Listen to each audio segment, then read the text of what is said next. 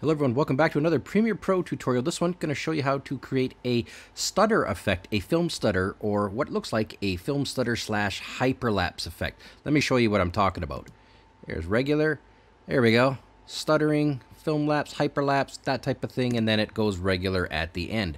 How did I do it? Let's just do it step by step from the beginning. Okay, good.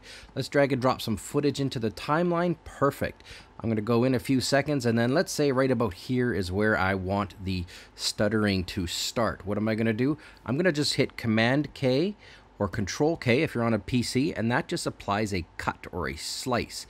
And then I'm going to move forward to right about here, Command K, so that I've basically created a section that I'm going to work on and do the hyperlapse to. So it's going to be regular, hyperlapse, film stutter, and then regular. Okay, good. All right, now I'm going to select this middle piece, and I'm going to go to my effects panel. My effects panel is right here. You don't see it.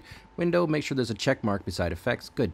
Grab posterize time. All you gotta do is type in P-O-S-T-E-R, and then there's two. There's video effects stylize posterize, and then there's time posterize time. Select posterize time. It's very important. They're two very different effects. All right, good. Drag and drop that bad boy on top of it, and then presto. Nothing's happened yet, but when we go to the effect controls panel, which is now right here, if you look, you'll see posterize time, and in particular, you're going to see frame rate.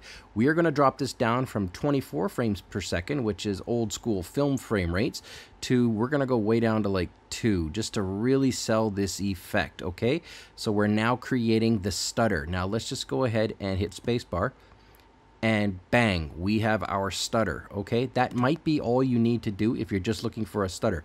If you want to give it that hyperlapsed sped up effect, now right click on this section right here, and then you get some options. The one you want to go down to is speed duration. I'm going to go ahead and change this to 200%, so it's double the speed. And now if I go and hit spacebar, click, click, click, click, click, click, click. It's a hyperlapse effect. And I know that wasn't perfect, but if you want to see it perfect, you just want to render it into out, just like I'm doing here. And then this will then get it out of RAM preview. Here we go. One more time. Regular, click, click, click, click, click. There you go, guys. That's all there is to it. Thanks for watching. Ton more stuff coming up. Stay tuned.